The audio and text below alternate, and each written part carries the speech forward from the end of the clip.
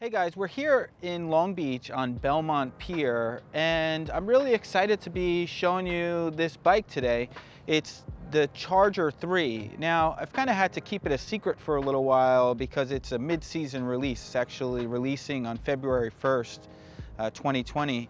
And we've done some reviews for the 2020 bikes earlier this year. We did the Supercharger 2, the Super Delight, the Delight, the new loads, and there's many other updates, but this one I'm particularly excited about, and actually a lot of our staff is excited. 3 of our team members in Brooklyn actually are planning to purchase this bike for themselves, so it kind of gives you an indication of how special it might be. So this is the Charger 3, which would give you an indication that there were previous versions of the Charger as well, which is true. I mean, we've had the Charger, which I guess has really been in Riese Müller's lineup for quite some time, and then they changed to what's called the new Charger, which we've had up until now. It's still available largely, and now we have the Charger 3, totally redone. You have a new integration of the battery, new motor, and overall many great updates.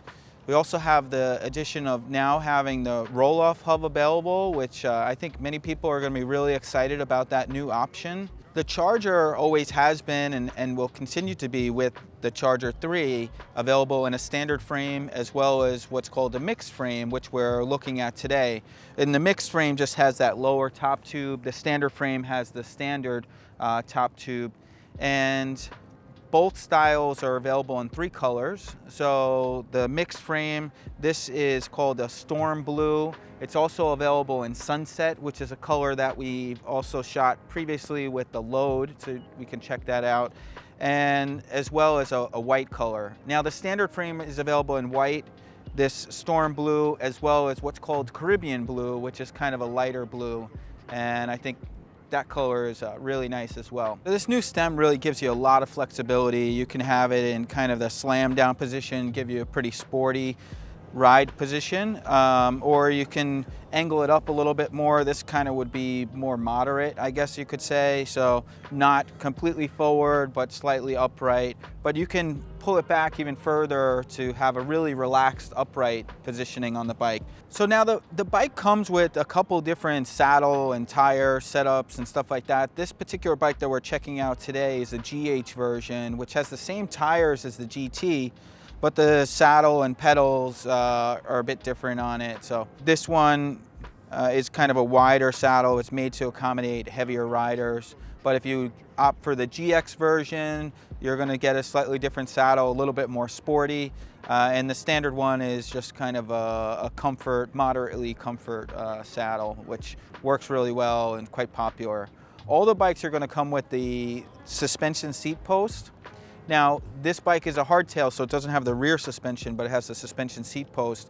But there are other bikes that Riese Müller makes that do come with rear suspension. The most close bike to this with rear suspension would be the Delight. So also a single battery, but the addition of the rear suspension. And then Riese Müller has bikes that have 2 batteries for that extended range. The hardtail version, similar to this, would be called the Supercharger 2. And then the full suspension one would be called the Super Delight. Now the bike's available in several different frame sizes. The mixed version, which this is actually a 49 centimeter, kind of the medium size. It's available in 46, 49, and 53 centimeter. The standard frame is available 46, 49, 53, and now they've added a 56 centimeter. So if you're a really tall rider, that 56 centimeter bike will be a really great fit. For shorter riders, 46 is going to work well. However, I think if you're under 5'4", 5'3", we might be starting to push it a little bit, especially with the suspension seat post. You got to consider we got a couple of inches there.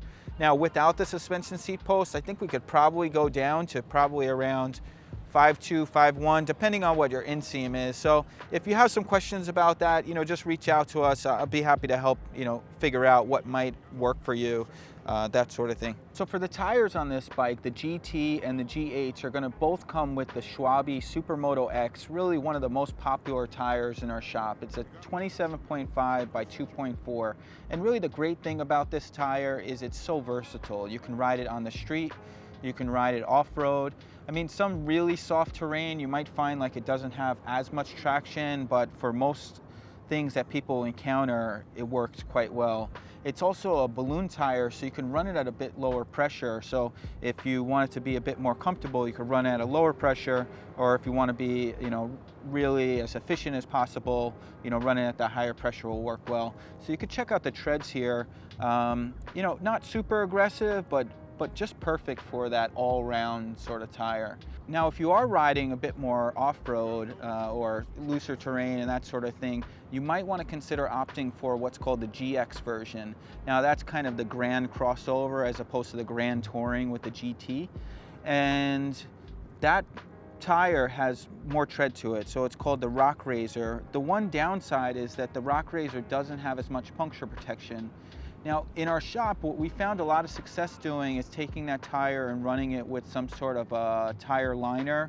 Now, we really like this product called Tannis, and eventually I'll do a review on it, but it's a foam tire liner. It works really well to keep the comfort of the tire but still improve the puncture protection.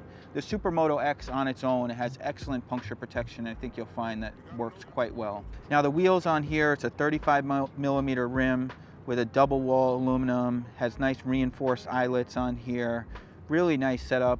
The through axle up front, and we're running a Suntour Ion fork on here with 100mm of travel, which is really perfect for this sort of application. Really, it's kind of a do anything, go anywhere sort of bike. Really nice fenders on here, 65mm wide. It's a plastic fender, but it's reinforced with metal, and I think that works really well. We found them to hold up quite nicely. Now, I just wanted to show a little bit more details about the suspension.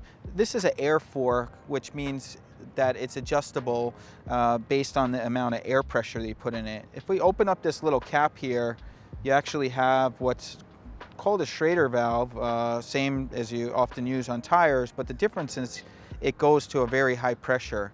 And one of the great things about the bike is it comes with a pump to specifically set the suspension up.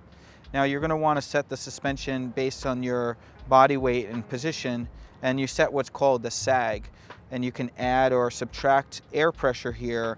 And what you want is when you're in your normal riding position, you see this little ring here. We use this to set the sag, and then if we push down on the suspension, you want that sag to be right about here, somewhere 25–30% of the overall travel of the suspension. That's going to put you in the active suspension travel, so you're going to be able to utilize it properly. One other detail really important about the suspension, it has what's called a lockout. Now, I don't find myself using it very often, but it is sometimes useful. Climbing a really big hill, you want to be as efficient as possible. If you don't have the suspension locked out, if you're pedaling really hard, what might end up happening is you put some of your energy into the suspension as you're pedaling. So you're kind of putting your energy there instead of into the drivetrain.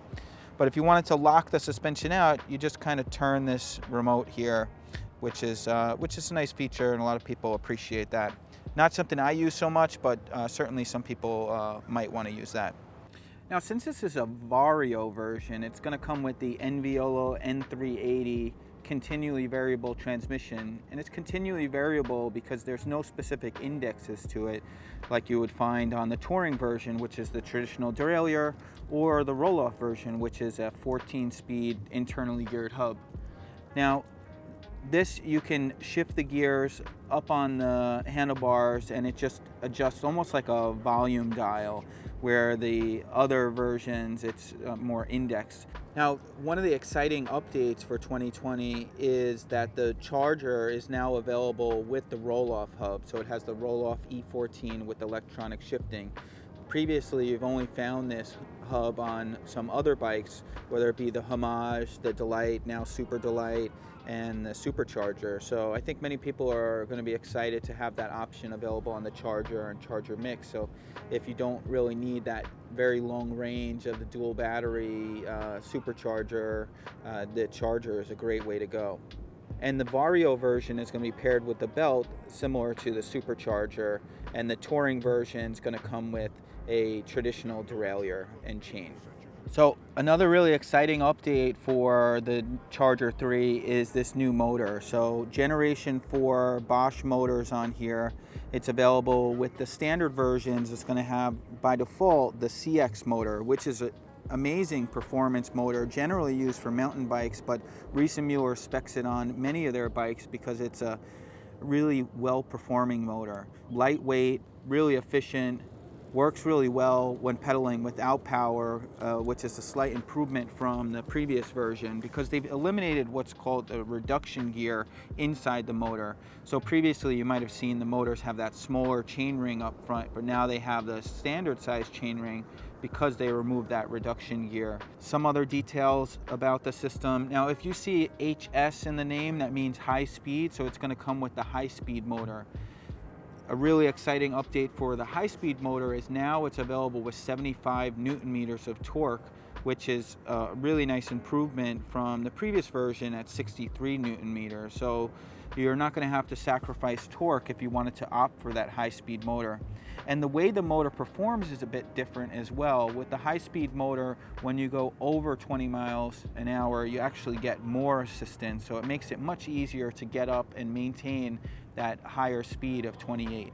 But I wanted to show the motor from the other side, so I'm going to flip the bike around. We can see it a little bit better. So now from this side you can see the motor a little bit better, but it really integrated into the frame quite nicely, and I'm pretty excited about that design. I think the overall sleekness of this bike is really improved by the way they integrate the motor and the battery as well. You have these little heat fins here, you know, just to be able to dissipate the heat from the motor, which I found it doesn't really get very hot, but it performs really well. I should explain a little bit more of how the motor works specifically. It uses a technology called pedal assist. So basically you pedal the bike and it amplifies your pedaling. So it has three sensors. One sensor sensing how fast you're pedaling, another sensing how hard you're pedaling, and then third, the last sensor is on the rear wheel and it senses how fast the bike is going overall. Based on that information, it's going to provide assistance. Now you can ride with no assistance, just like a normal non-electric bike, and these new motors perform better than most in that regard because there's really no resistance there. The first level of assistance is 60%, and the top level of assistance goes up to 340%.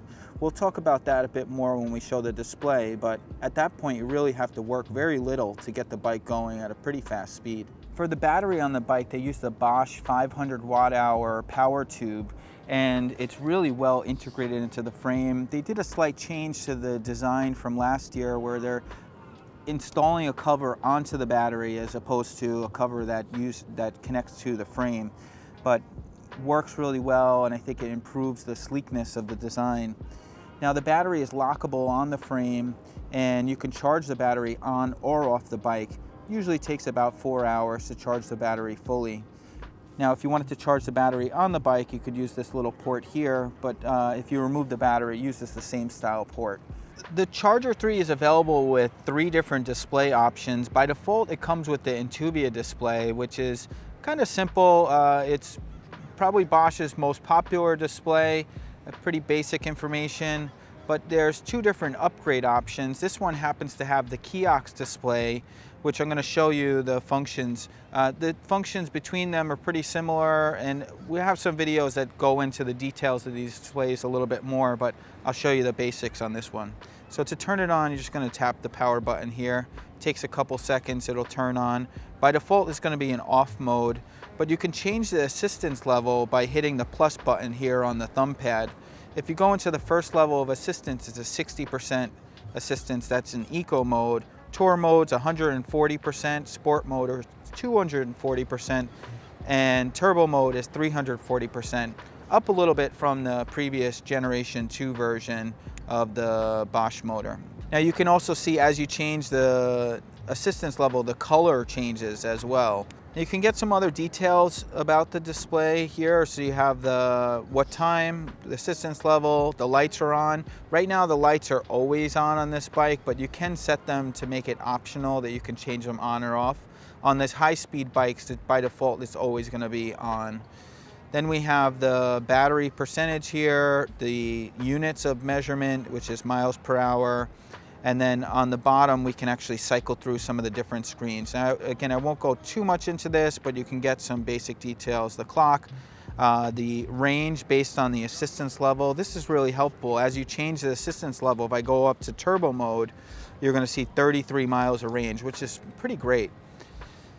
Then I go to some of the other details. You have trip distance, trip time, power and cadence. This is going to show how much power you're putting in and how fast your cadence is, like as in how fast your pedals are moving as you're riding. And that's a nice feature. And then you get some other details, average speed, max speed. And then this screen just has more of those details in that one little screen. Now you also notice here the BPM heart rate. Now you can actually connect a heart rate monitor. You can't use all heart rate monitors, like an Apple Watch or something like that won't necessarily function, but you can use ones that use a Bluetooth connectivity. And then you can see also, you can get details, calories, you can also connect your phone. They make an app, it's called the eBike Connect app. And then you can go into the overall settings. Again, I'm not gonna go too much into that, but that's the basics on the kiosk display. The smartphone hub that uses the Kobe technology, that would mount in a similar position, have many of these same functions, but expand on that to allow you to access many of your phone's functions, which include the ability to control your GPS as navigation. You can also control your music, make phone calls, all sorts of stuff. So pretty cool setup there. The one other detail I want to go over on the display is the ability to activate what's called walk function. So you would tap this walk button here on the top. So I hit that walk button, and then if I hold the plus button, that will activate the walk assist. And that's really great if you got the bike loaded up and you want to walk around with it, or say you want to walk it up a hill or something like that. That's a good function for that. Some other really exciting updates for this Charger 3 is this new rack. So the new rack has a capacity up to 65 pounds, up from the approximate 45 pounds of the previous version. So now you can easily accommodate a child seat or really load this thing up with cargo. It also has the mic adapter here, so if you wanted to use different bags or baskets that use the MIK or mic attachment plate, you can do that easily. Same Bibia strap that's available on many of the other Riese Müller bikes there, with some other points to grab the additional strap down here as well. We also have the ABIS 5750 Shield Plus frame lock, which will give you the ability to lock the rear wheel, and you also have the ability to add a additional chain lock to this setup as well, which is quite nice. Another new detail for the Charger 3 is the dual fabric water bottle. So you have the really nice attachment point. They just attach really simply onto the frame. Now we do also have the option to add a front rack similar to what you found on the Supercharger 2 and the Delight, Super Delight, and so we'll show that as well.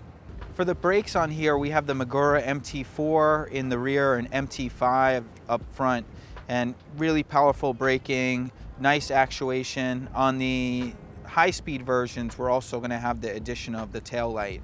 So up front we have the Magura MT5 quad piston calipers, really heavy-duty rotors, front and rear, 180 millimeters. And the rear caliper is a dual piston that's the MT4, which works quite well, and it's a nice balance between the front and rear braking power. Well, thanks so much for checking out the video. I hope you guys enjoyed it. Really excited about this bike, as I shared before. And yeah, I think it's going to be a popular one. I mean, so many different options. It's going to be great for many different people. If you have any questions about it, I know I covered a lot. I hope it wasn't too much information. But if you have any questions, just leave them in the comments below or just reach out. We're always happy to help. And I look forward to seeing you in the future. So, see you soon.